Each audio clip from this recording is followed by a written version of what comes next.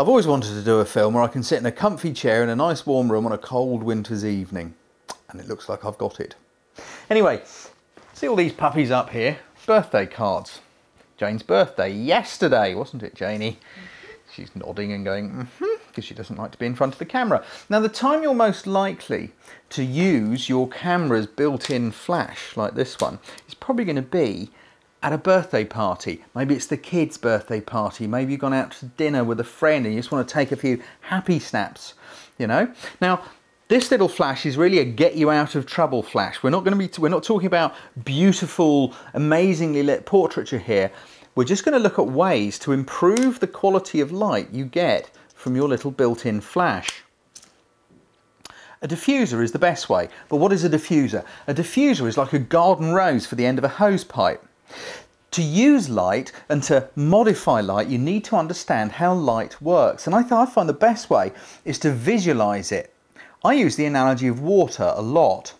If you pop up the little flash on your camera and look at the flash tube, that's this little piece at the top here.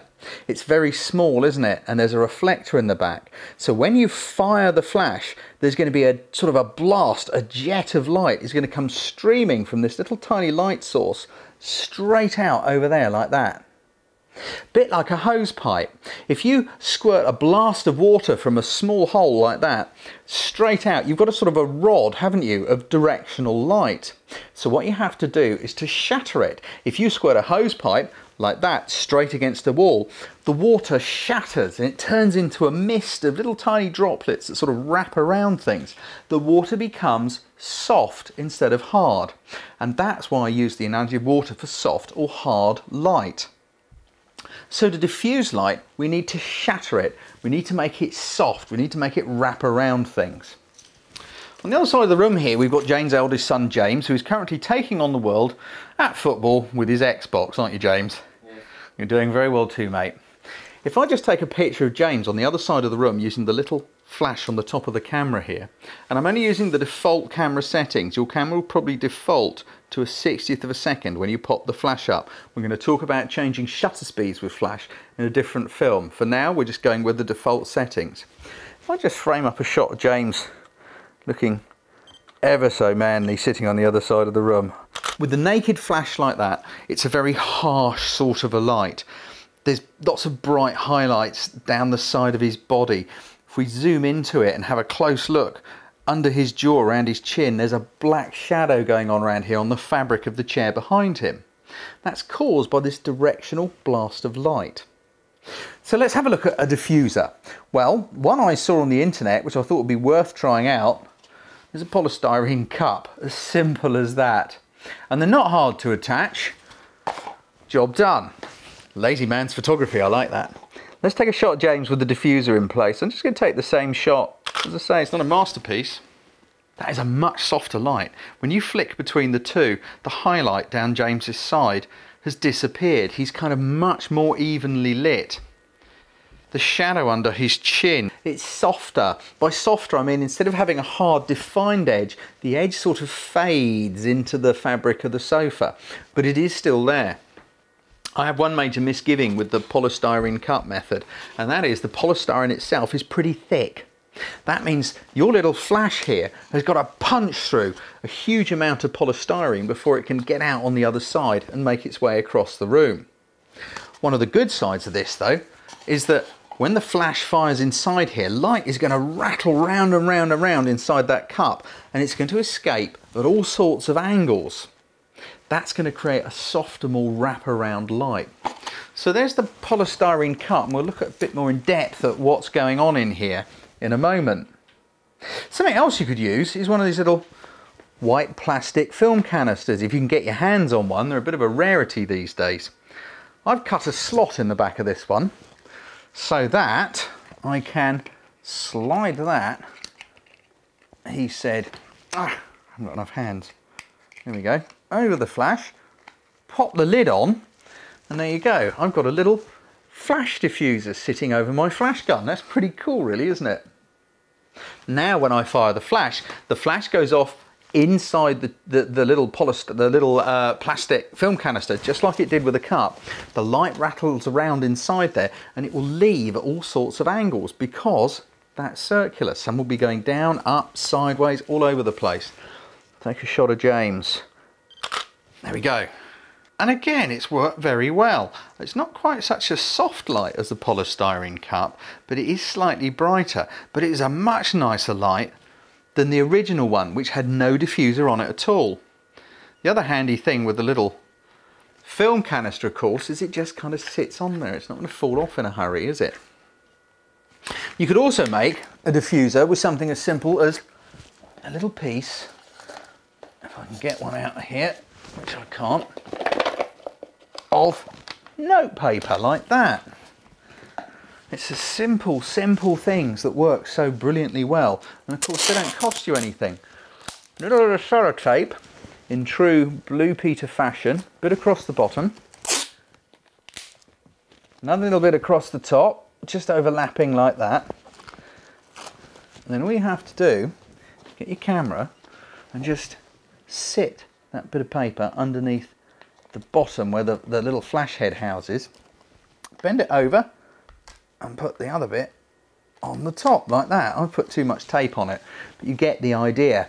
Now we've got this little arc of white paper. So when the flash fires inside here, the light's going to come forward, it's going to hit this little arc, light's going to bounce backwards as well as shoot out either side. Just imagine what a jet of water would do if it hit that surface. But light, unlike water, will be able to penetrate that. So a lot of it is also going to come straight out through it. Let's have a go. Take a picture of James using the white paper. That's quite a nice look. I'm not sure whether I prefer that or the film canister. There's not much in it. I think the chin shadow is a little bit softer. We're getting into sort of nitty-picky fine details here, but whichever way you look at it, it's a much nicer light than you would get from the flash on its own. And it's a very simple way of doing things. But one of the simplest ways to modify light in this kind of environment would be to use a plain white business card. Now, normally if I was doing this, I'd put a plug of blue tack into the little well here where my flash sits into, and then stick the card into the blue tack. You need to make sure it's plain white. Stick it into the blue tack at 45 degrees to hold it there. Now I keep a plug of blue tack on my tripod for these sorts of events, and as luck would have it, as soon as I went to get it just now, I discovered that it has fallen off. So you're going to have to trust me. I'm going to hold it like that at 45 degrees. Focus on James and shoot a picture. Straight away you can see a big difference between that shot and any of the others. The light is really nice and soft. There's a bit of a shadow going on behind James on the fabric of the chair, but not much, and it's all beautifully evenly lit. So why is that? Let's analyse what's going on for a minute, shall we? Polystyrene cup first. Flash fires. It's inside this cup. Light expands inside the cup and it starts to escape. Some of it's going behind me and it's hitting that white wall there and bouncing forward. Some will be coming out through the top, it'll be coming out of the sides. And all this sort of rattles around this white room. Remember, we're in a small white room, bounces off the walls, and then it comes over here and it wraps itself round Mr. Bean here. Doesn't like being called that. Not now he's big boy. Anyway, some of it comes through here and it creates a bit of a shadow on the back. The film canister is a very similar thing, but it's not quite as thick as the polystyrene cup, so there's more light coming out. You're going to have a better range using this method, but a similar thing is happening. The flash fires inside that little tube.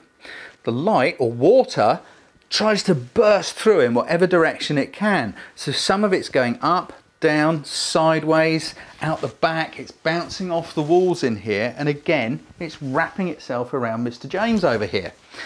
But the majority of the light is going to be coming straight through like that, so it's still directional, but it's a bit more of a shower, so it's not quite as painfully harsh as it would be without a diffuser. That's bashing into James and it's still causing a bit of a shadow over here behind him. It's going to be very similar with the white paper, only more light will escape out of either side to bounce off the walls. We really are rattling light around the place, and a lot of it will come through like that. The most interesting one is our business card. What's going on there? Because that's not very translucent, is it? That's pretty much a light stopper. Well, our jet of water or flash comes out of the flash and it hits that 45-degree card. If you hit a wall at 45 degrees with a blast of water, the water leaves at the same angle it enters. So the light comes out here, it hits that card, it bounces straight up into the air. It also is going to belt out either side. It's going to hit the ceiling pretty hard. That's going to turn this whole ceiling area here into a big sort of a light box, which is going to reflect light back down here again. The light that hits this, or water that hits this and sprays out either side, is going to hit this wall and that wall. All that light's rattling round and round inside the room, and it's wrapping around James. The thing is, there is no directional light coming from this at all, because light can't penetrate through it very well. There might be the tiniest bit, but not much. So the key to understanding modifying light is also about understanding the environment you're in when you modify it.